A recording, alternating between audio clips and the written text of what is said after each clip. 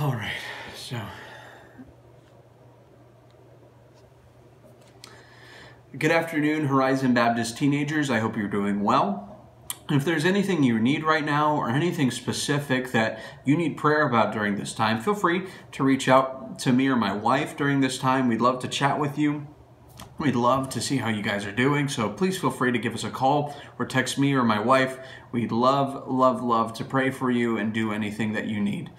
So over the last couple of weeks, we have started a series known as Blessings of the Gospel in the Christian Life. Blessings of the Gospel in the Christian Life. And this is just a series for the time being while we're not meeting together. And it's just going over how we as Christians have to apply the gospel just as much in our lives, just like an unsaved person needs to as well. See, before we were saved, we needed to trust Jesus to take us to heaven. And now we have to apply the gospel every single day as a Christian in our relationship with God and in how we see ourselves before God. And last week we talked about how the blood of Jesus Christ offers us forgiveness for any sin that we do. That no sin is too big. You haven't failed too many times for God not to forgive you. God loves you so much, and He wants to offer you cleansing and a removal of guilt by the blood of Jesus Christ. And we said, and 1 John 1:9 really clearly states it, if we confess our sins, He is faithful and just to forgive us our sins and cleanse us from all unrighteousness. That's an amazing fact of the gospel. But now this week, we're going to be talking about not only our forgiveness in the gospel of Christ, we're going to talk about our freedom in the gospel of Christ. Look with me in Romans chapter 6, and we're going to start reading in verse number 1. It says this, "What shall we say then? Shall we continue in sin that grace may abound? God forbid." Basically what he's saying, just because we receive forgiveness and grace for our sin does not mean that we use forgiveness to get out like a get out of jail free card. We don't ask for forgiveness just to keep on sinning. We get forgiveness so that we can keep moving on for Christ. Look with me in verse number 2. "God forbid. How shall we that are dead to sin live any longer therein? Know ye not that so many of us, as were baptized into Jesus Christ, were baptized into His death?" Now, that word baptism in this chapter doesn't refer to water baptism like we did this Sunday. This refers to simply being immersed or completely placed into something. And what he's saying is that we have been put completely into Christ. Before you were saved, before you trusted Christ, before you had placed your faith in Him to take you to heaven, you were what is called dead in sins. You were completely in sin, unable to set yourself free, unable to get out of it. And when you trusted Christ, you were taken from a position of in sin to in Jesus Christ. Your new identity, your new nature is no longer sin, it is Jesus Christ. And by consequence, because you are in Jesus, you are now in His death, burial, and resurrection. And this week we're going to see how the death of Jesus Christ applies to our lives today and what it means that we're in the death of Jesus. Look with me in verse number 5 of Romans chapter 6. It says, "For if we have been planted together in the likeness of His death, we shall be also in the likeness of His resurrection. Knowing this, that our old man is crucified with Him, that the body of sin might be destroyed, that henceforth we should not serve sin. For he that is dead is freed from sin." The gospel clearly teaches us in our lives that we are completely set free from sin because of the cross of Jesus Christ. Because of our new identity in Jesus, because of who Jesus Christ has created us to be in His crucifixion, we are no longer under the power of sin. The cross of Jesus Christ has now given us the ability to not sin. And sometimes in our Christian walk, Satan loves to come along and lie to us and say that we are still underneath sin. that we're never going to be completely free from sin.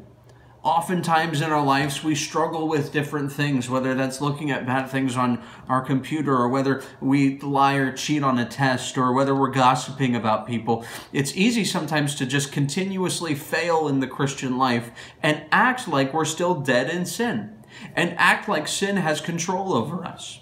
But because Jesus Christ put you in himself, you are now in his death. And the Bible is very clear that our old man is crucified with him, that the body of sin might be destroyed, that henceforth we should not serve sin. Because of who you are in the cross of Jesus Christ, you don't have to obey sin. You're free.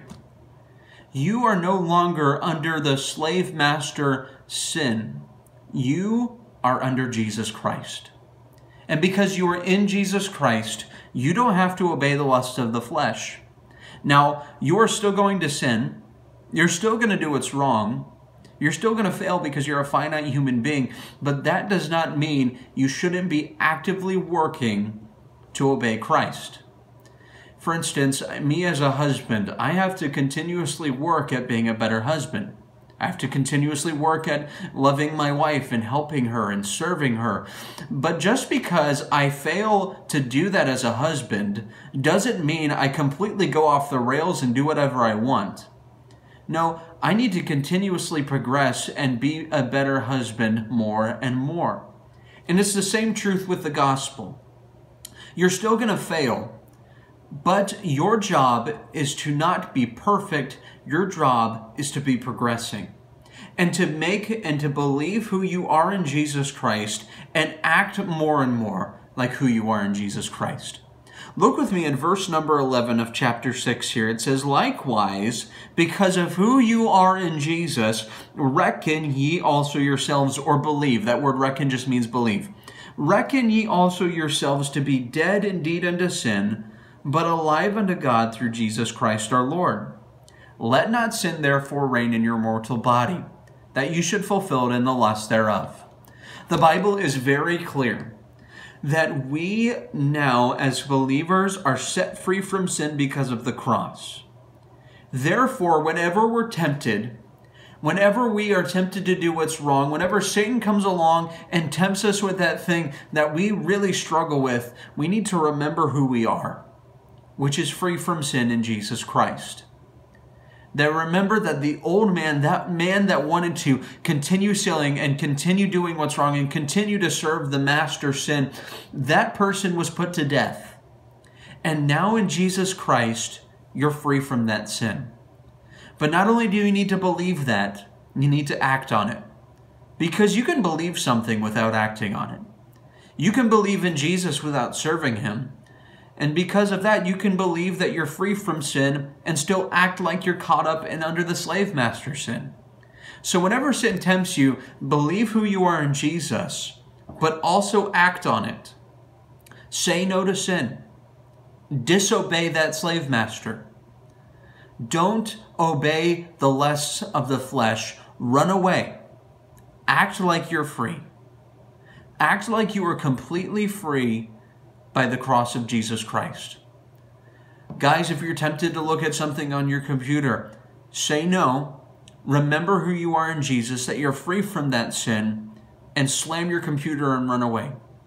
Girls, if you're ever tempted to gossip about something, remember that Jesus Christ has set you free from that, and shut your mouth.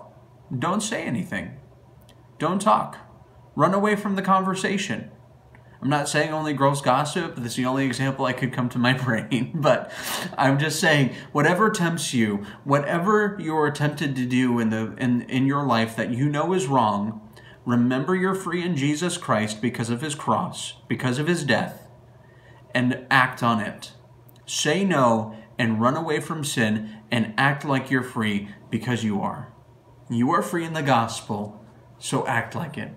I hope you guys learned something from this, and I hope you guys are benefited from this. But if you guys need anything at all, please feel free to reach out to me or my wife. I hope you guys have a good rest of your week and a good weekend. Have a good night. Bye-bye.